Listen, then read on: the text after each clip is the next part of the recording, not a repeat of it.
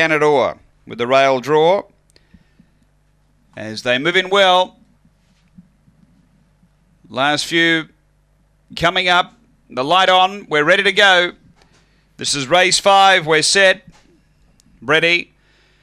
Racing. And there's speed toward the inside. Petite Belle out quickly. Goes to the lead. Emily Dryad quickly to second, though. Chasing after it and about to take over. 5 or 6, Aston Keefe. Then Secret Bogan, Cigar Club, Dana Mork. Next, Bangor Springs and Ganador. They race to the turn. Emily Dryad skipped right away. Gets clear in second is Petite Belle, then Aston Keefe, but it's all Emily Dryad. Emily Dryad won it well. Petite Belle second. Third, Aston Keefe. And then Secret Bogan, Bangor Springs. Behind those came Dana Mork, Cigar Club and Ganador back at the tail. And the time here is 22:87.